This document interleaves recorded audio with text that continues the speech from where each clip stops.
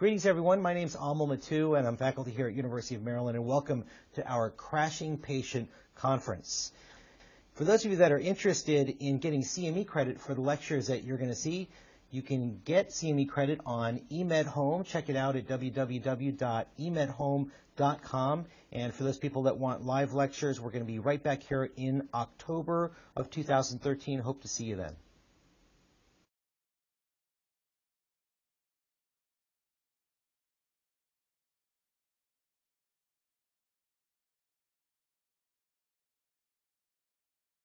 Hi, my name is Haney Malamat. I'd like to talk to you about the crashing ventilated patient and how you can go from zero to hero. Here's where we're going to go today. We're going to talk about two clinical situations. The first one is the patient who you intubate and you have to start resuscitating.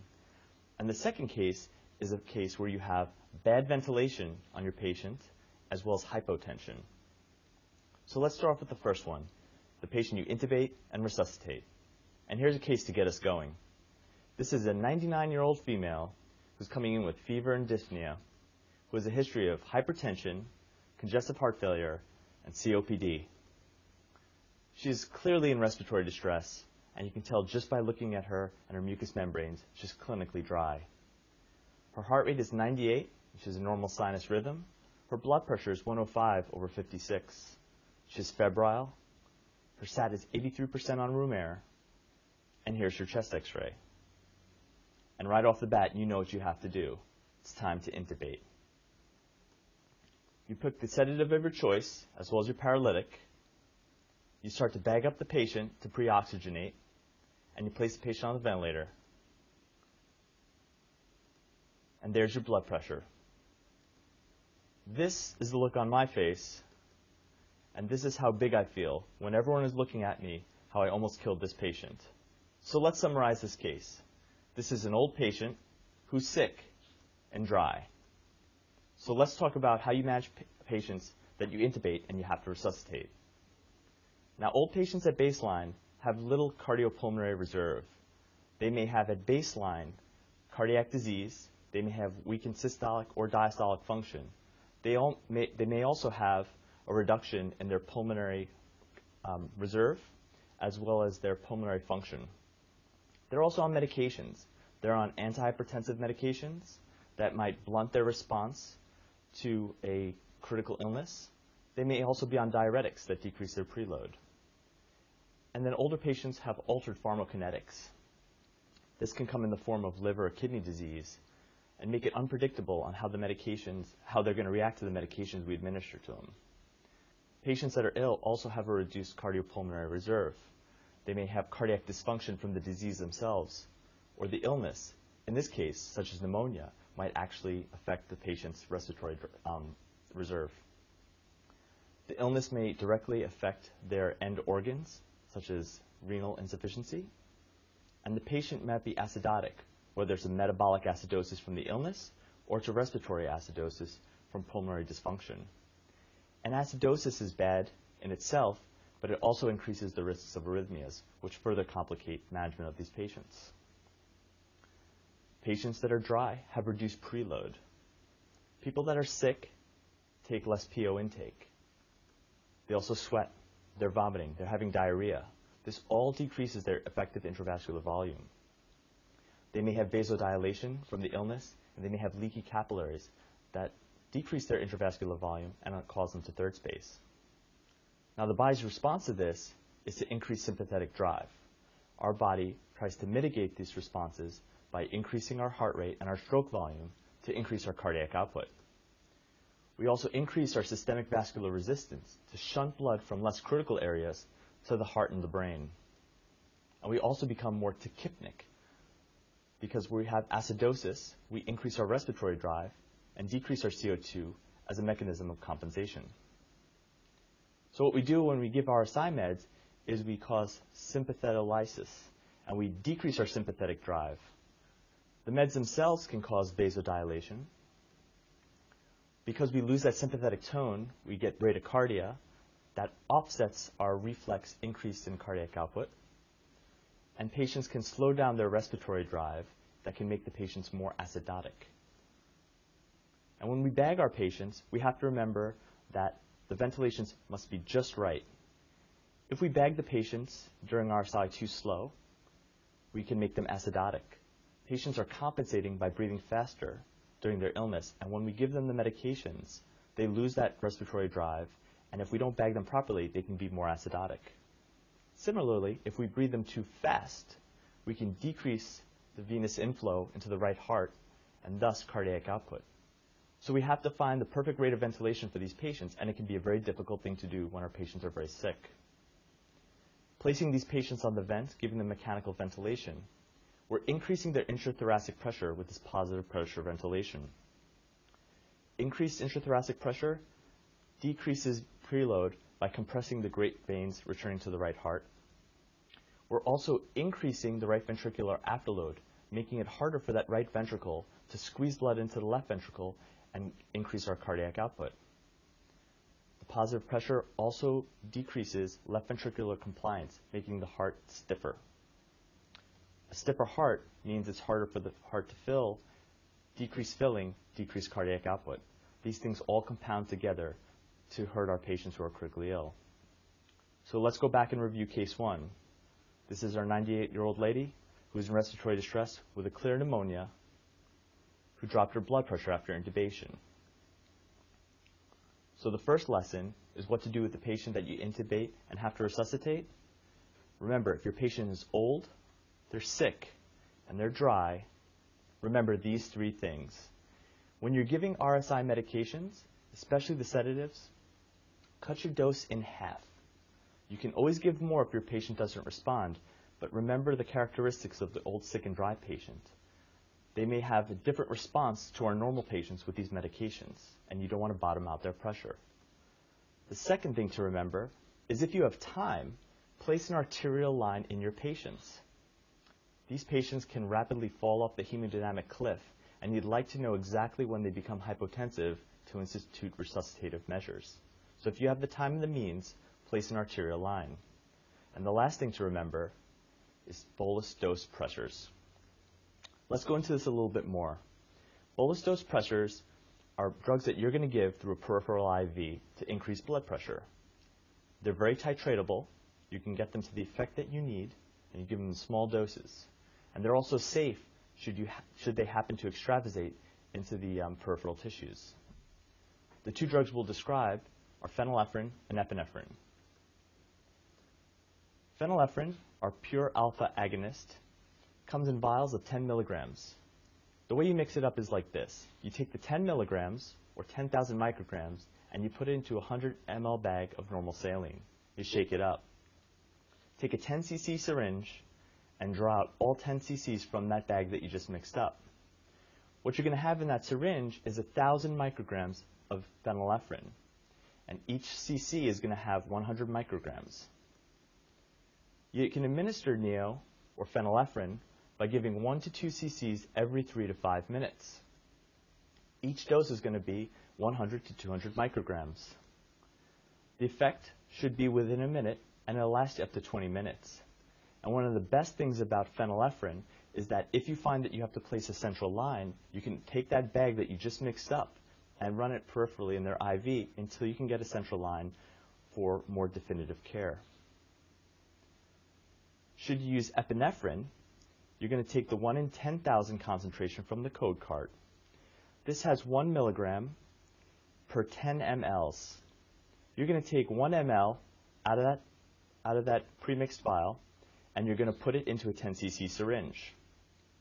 The rest of that volume is going to be 9 cc's of normal saline, so you'll have a total volume of 10 cc's. Again, 1 cc is going to be that 1 in 10,000 concentration, and the other 9 cc's are going to be normal saline. Now you're going to have 10 micrograms per ml dilution. What you're going to do is you're going to take half a cc to 2 cc's and push it every 3 to 5 minutes. This is going to be 5 to 20 micrograms per push. The effect occurs within a minute and lasts you up to 10 minutes.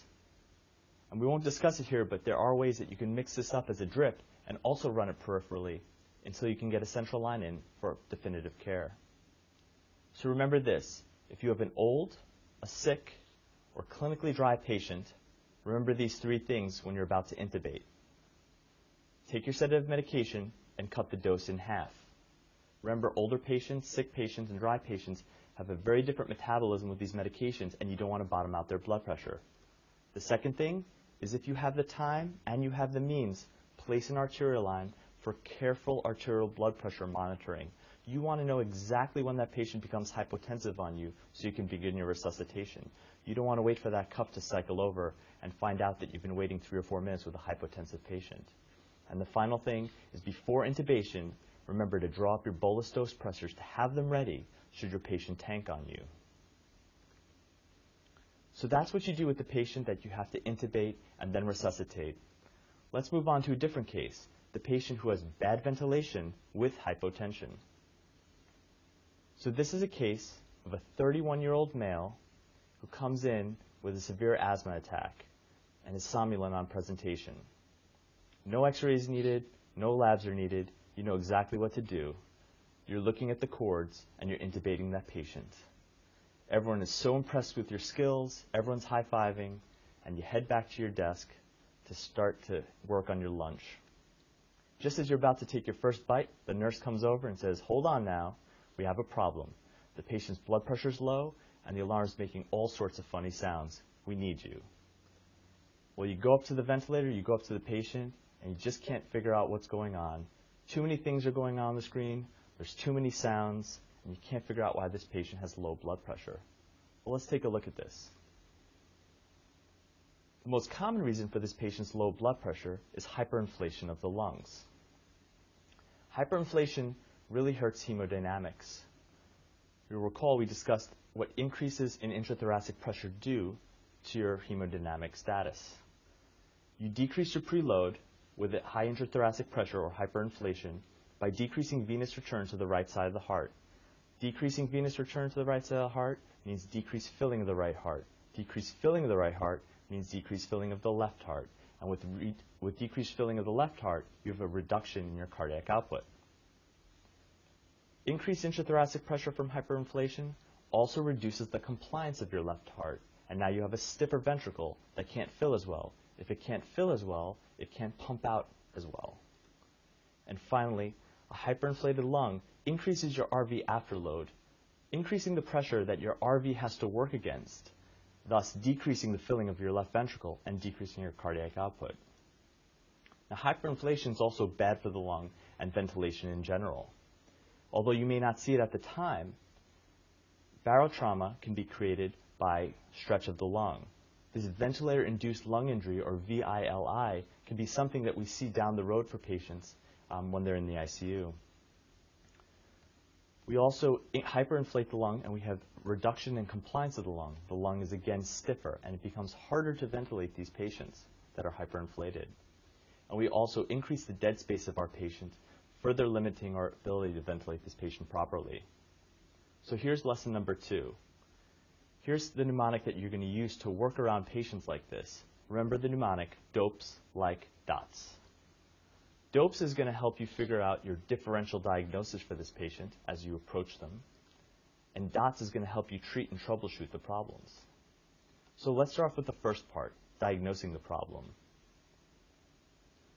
Remember the mnemonic dopes.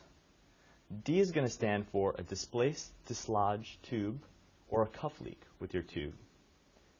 O is going to stand for an obstructed tube. P stands for a pneumothorax.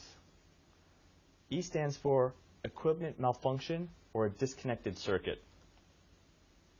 And S is going to stand for stacking of the breaths. So each one of these is a potential cause for your ventilator problem. Let's go into a little bit more detail about stacking because this may be a new concept for some people. Breath stacking is also known as intrinsic PEEP. It's also known as dynamic hyperinflation or auto PEEP. Basically what happens is this is an expiratory problem. You take a breath in, you fill up the lungs, but you can't get all the air out. So if you put 500 cc's of air into the lungs, let's say only 250 come out. That means there's 250 left in. Your next breath, you put another 500 in, and now you can't get that out, and now you have 500 cc's left.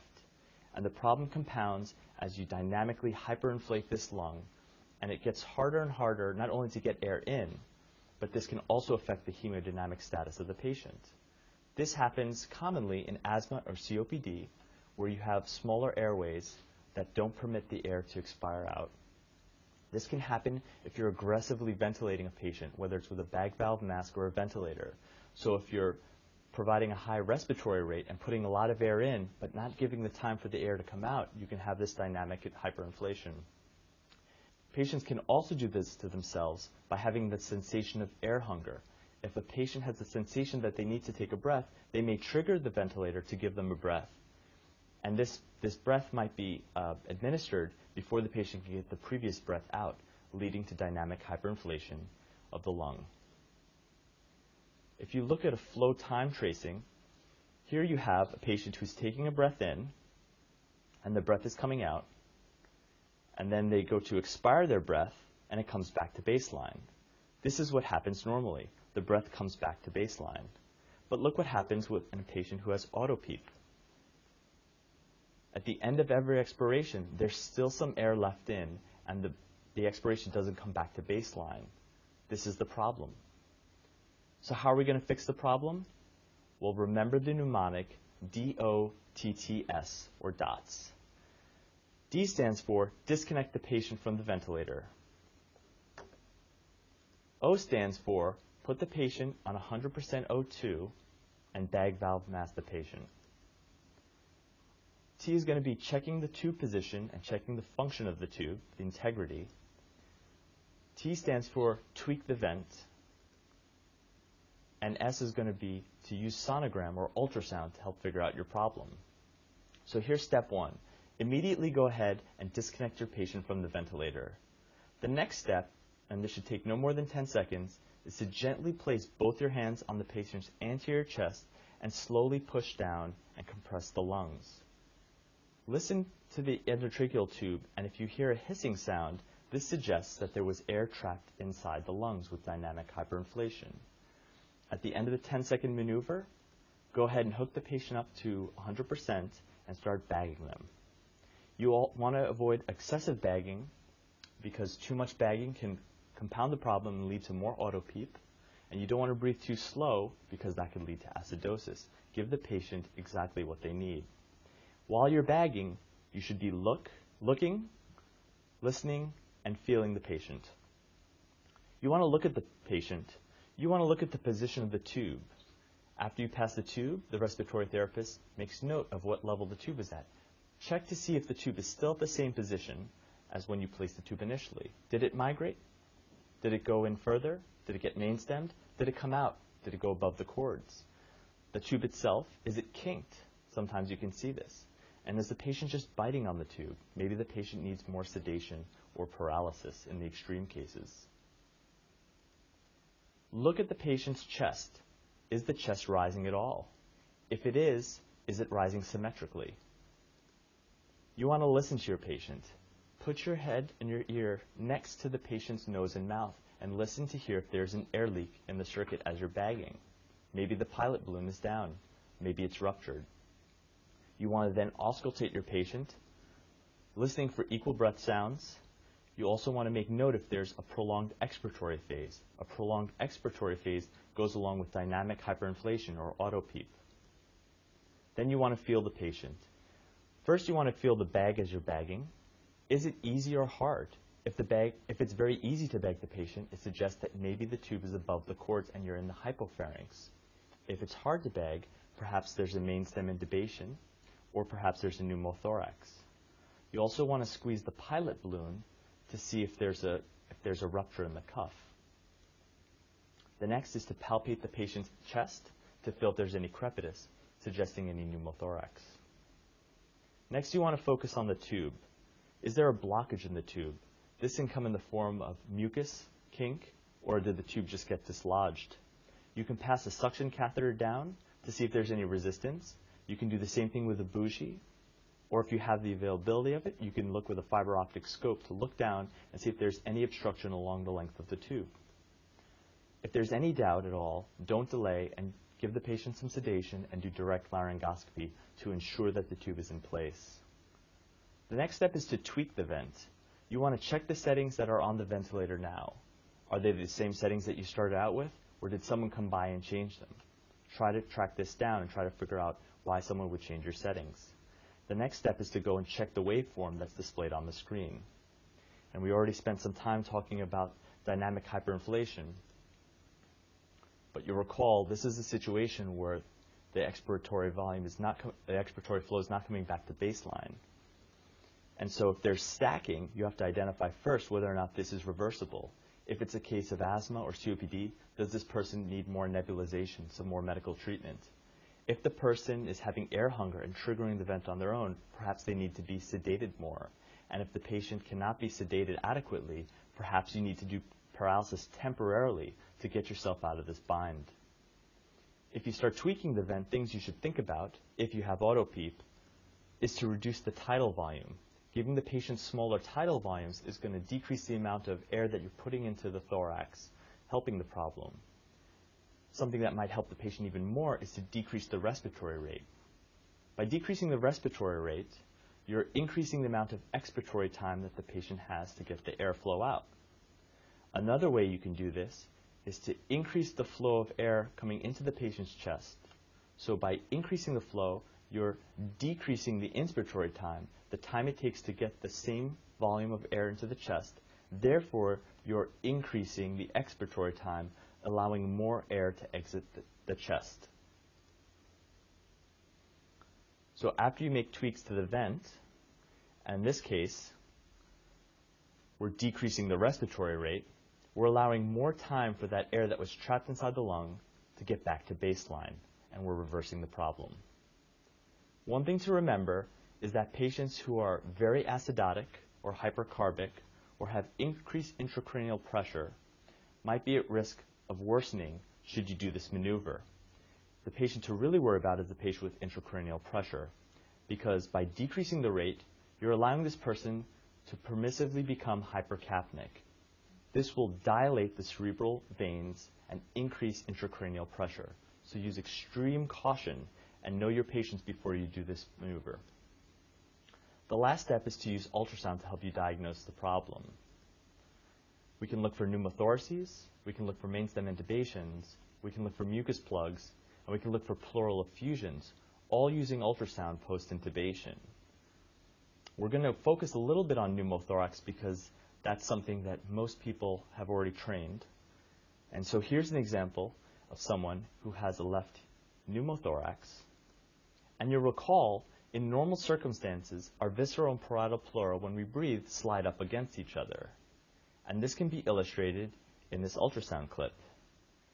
Here we have skin, subcutaneous tissue, some muscle, we have a rib, and here at the pleural line, we see artifact created when the visceral and parietal pleura are sliding up against each other. This is a normal lung. Well, if we have a situation where we have a pneumothorax, the visceral pleura comes off the parietal pleura, and now we have a situation where the right lung still has sliding at the pleural line, but if we go to this situation, over here on the left chest, we see that there's no sliding at all. This may be more clearly seen if we add MO to the evaluation, where we see the normal seashore sign here, where we have movement at the pleural line, and over here we see more of the barcode or stratosphere sign on the side that has the pneumothorax. So to summarize, remember the mnemonic, dopes like dots. Dopes will help you diagnose your problem, and dots will help you to treat your problem and troubleshoot the patient at the bedside. D stands for a displaced dislodged tube or cuff leak. O stands for an obstructed tube. N stands for pneumothorax. E stands for equipment failure or disconnect. And S stands for breath stacking. Think about these things as a potential cause of your problem. And then remember the mnemonic dots. Remember to disconnect the patient from the ventilator and gently push on the chest for about 10 seconds.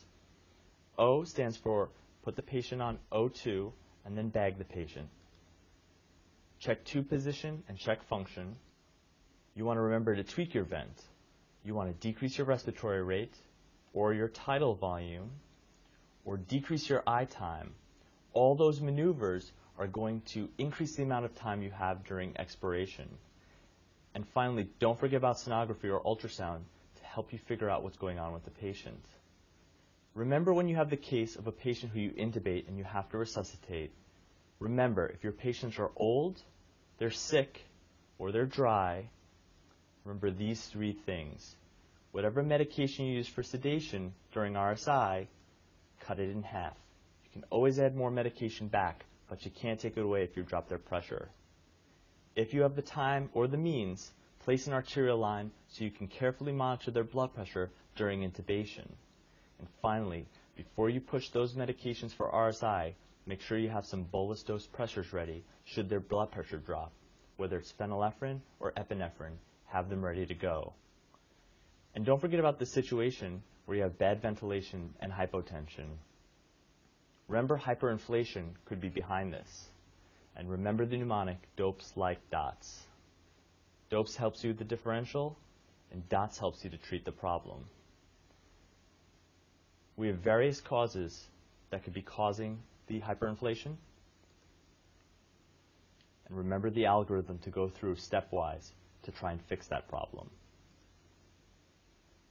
I'd like to thank you for your attention, and don't hesitate to email me with any questions that you have.